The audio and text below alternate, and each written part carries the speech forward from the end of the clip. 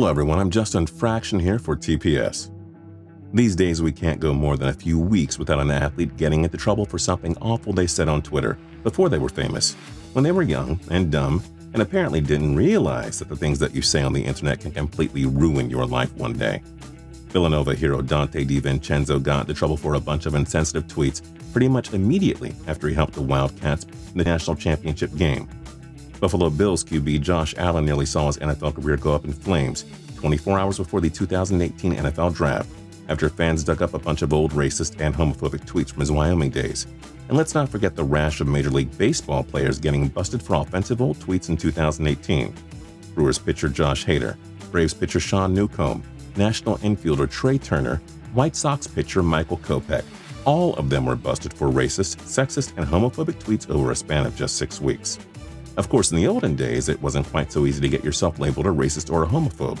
If you wanted people to hear your offensive beliefs, you really had to go out of your way to make that happen. One guy who always went the extra mile to be as offensive as possible was John Rocker. If you wanted to hear the former Atlanta Braves superstar say something racist or sexist or homophobic or xenophobic, all you had to do was ask him. He was always more than happy to oblige.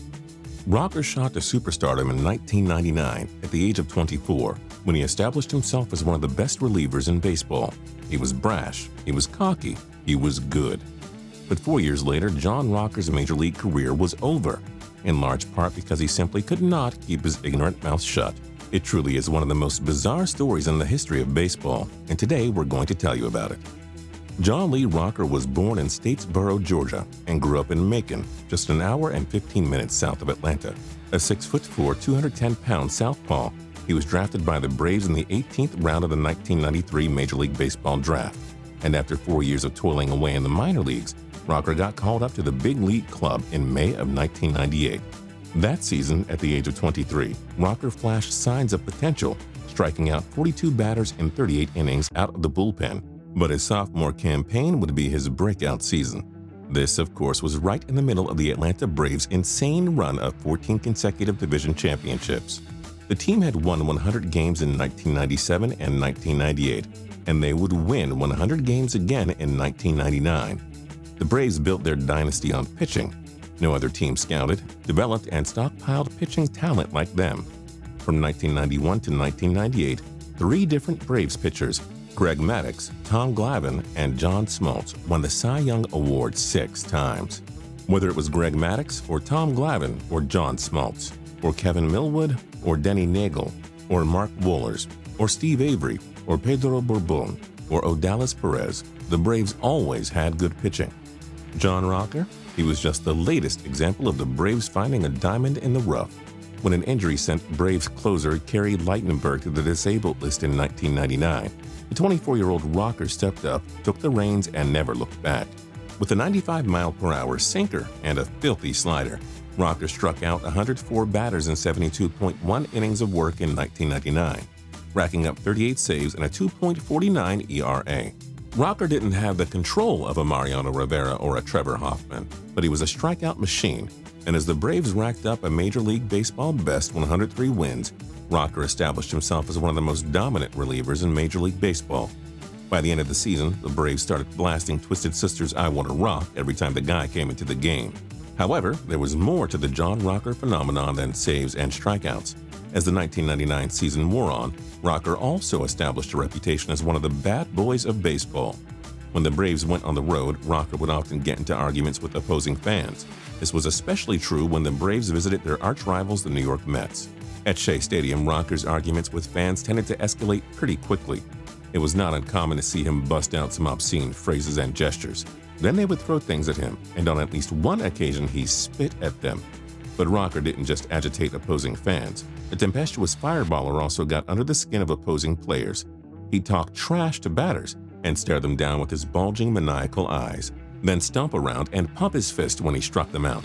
By the time the Braves faced off against the Mets in the 1999 National League Championship Series, Rocker was such a sensation, and his relationship with the New York baseball fans so combative, that Sports Illustrated sent baseball writer Jeff Pearlman to do a profile about him.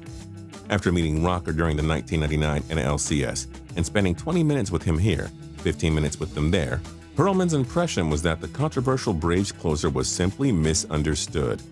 Rocker came off as friendly and engaging in person. His teammates seemed to like him. His parents told sweet stories about what Rocker was like as a kid. As a result, the story Perlman ended up writing was, in his own words, a heartwarming tale of a small-town Georgia boy who made it in the big leagues. But that version of Perlman's Rocker profile never got published. After beating the Mets in the NLCS, the Braves were humiliated 4-0 by the New York Yankees in the World Series. Perlman's editor put the feel-good Rocker piece on hold. If the Braves had not lost to the Yankees in the 1999 World Series, or if they had at least played halfway decent baseball, the world may not have heard about the real John Rocker. We would have read Perlman's original profile about the misunderstood Braves closer and thought, well, maybe things aren't always what they appeared. That's not what happened. About a month after the World Series, Perlman's editor at Sports Illustrated sent him to spend an afternoon with Rocker in Atlanta so he could gain some more insights and freshen up his profile. That afternoon in Atlanta ended up changing both their lives. Over the course of a few hours talking to Jeff Perlman, Rocker revealed himself to be a chauvinist, a racist, a homophobe, and a xenophobe, as well as just a plain old-fashioned a-hole.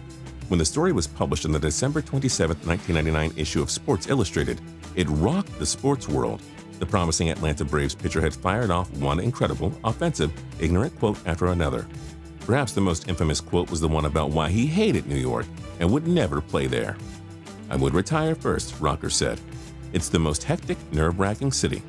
Imagine having to take the 7 train to the ballpark, looking like you're riding through Beirut next to some kid with purple hair, next to some queer with AIDS, right next to some dude who just got out of jail for the 4th time, right next to some 20-year-old mom with 4 kids. It's depressing. The biggest thing I don't like about New York are the foreigners," Rocker continued.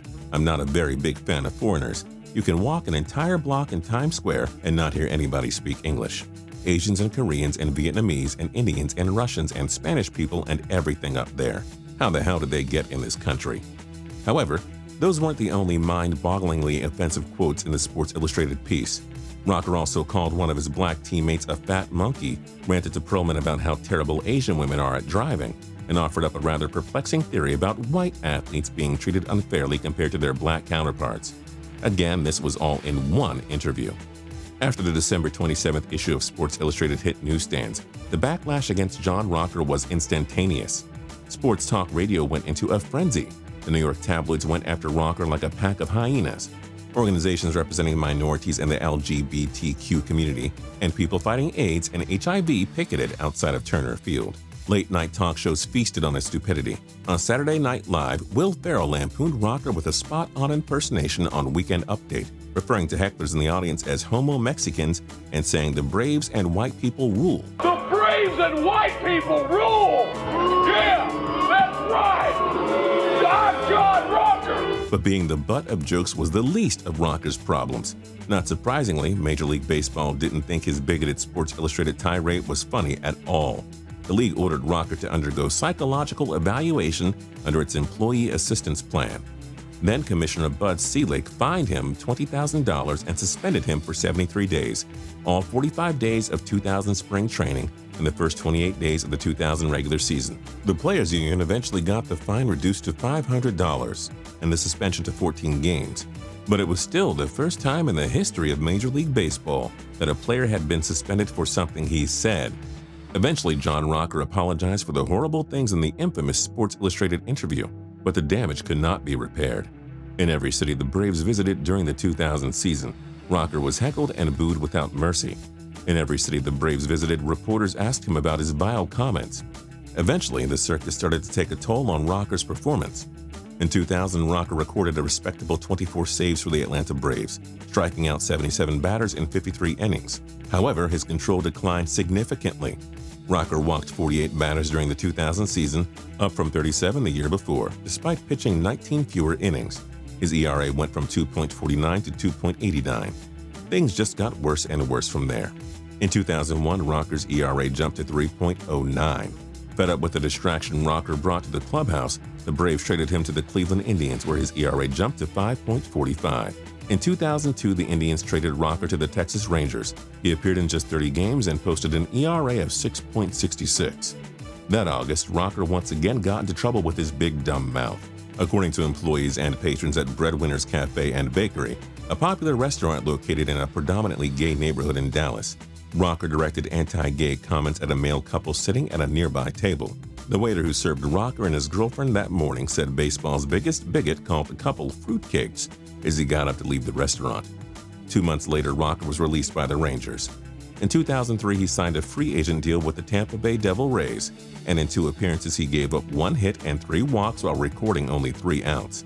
The Devil Rays subsequently released Rocker on June 27, 2003. He never pitched in the major leagues again.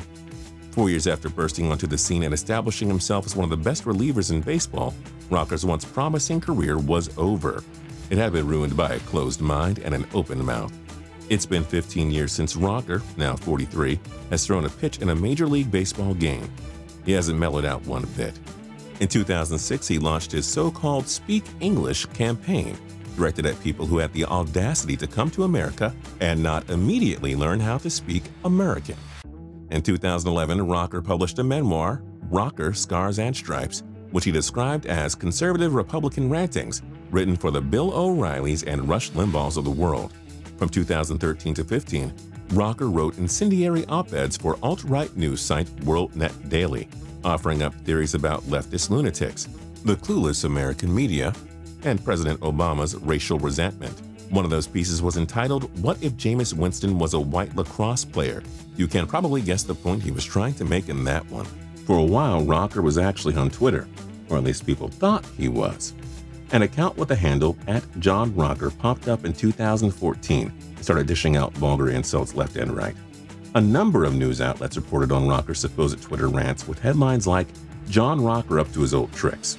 The tweets certainly seem like they could have come from Rocker, but the account never did get an official blue checkmark, and it's likely that it was all just a hoax. And that's just as well. John Rocker never needed Twitter to shock and offend people. Why start using Twitter now?